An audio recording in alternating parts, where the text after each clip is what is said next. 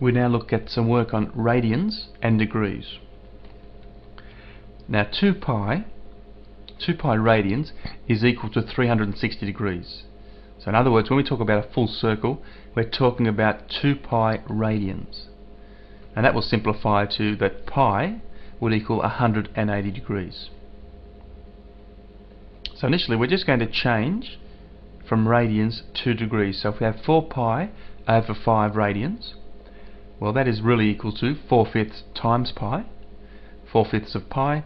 And if pi is 180 degrees, then we can say that's really 4/5 times 180 degrees, which works out to be 144 degrees. Now, if we're asked to change from degrees to radians, let's see how this works. We're starting off with 135 degrees. We can write this as 135 over 180 times pi. That's the fraction of pi it is. That's a fraction of 180 degrees it is. And when we work that out, it works out to be 3/4 of pi. So we write that as 3 pi over 4. 330 degrees.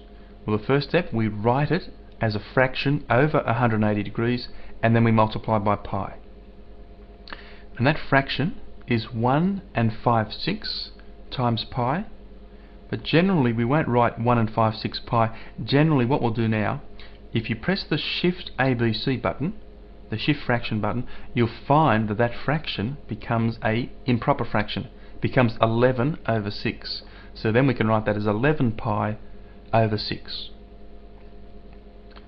Excellent. Well, that's just a little bit of quick work there, converting from radians to degrees and vice versa. We'll have now a look at solving some trig equations, this time involving radians. So we're asked to solve 2 cos x equals to negative square root 3 for x between 0 and 2 pi. So 2 pi, remember, is 360 degrees. So in other words, we're going the full revolution. So initially though, we need to get rid of that 2 by dividing. So we get cos x equals minus root 3 all over 2. And there's our all stations to central. All stations to central. We needed the full revolution. Now, cos is negative. In this question, cos is negative. Well, from the diagram there, that shaded section, that's where cos is in fact positive. The first and fourth quadrant, cos is positive. If we want cos to be negative, then we'll tick the other 2 quadrants. So on the calculator then, if we put the root 3 over 2, root 3 on 2, and we take the shift cos, the inverse cos of it, what we end up getting, we're going to leave it in degrees at this stage, we end up getting 30 degrees. So on our diagram, we're actually going to mark it in as degrees. So 30 degrees in the second quadrant and 30 degrees in the third quadrant. Remember, make sure that you mark in your angle with the horizontal. So from 0 degrees, we want that first angle there. Well, that's 180 degrees less 30. There's 180, but if we go back 30, we get 150 degrees. The next angle we want is further on from the 180. In fact, it's 180 degrees plus another 30, 210 degrees. So there we have it. There are 2 answers in degrees, but notice the question is telling us to find x between 0 and 2 pi. In other words, we need to answer in terms of radians.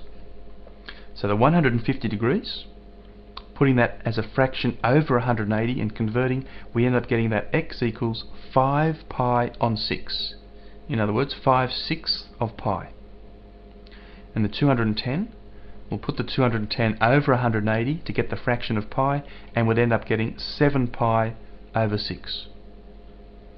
So we can see then that solving that trig equation is exactly the same as the method we've learnt using degrees, except that the final step needs to convert our degree answers to radians.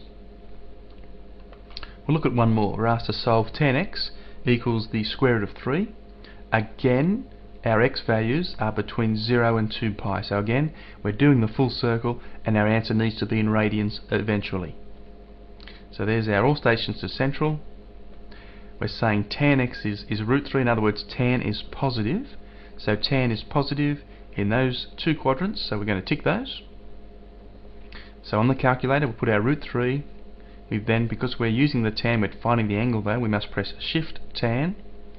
We end up with 60 degrees. So we mark 60 degrees in the first and the third quadrant.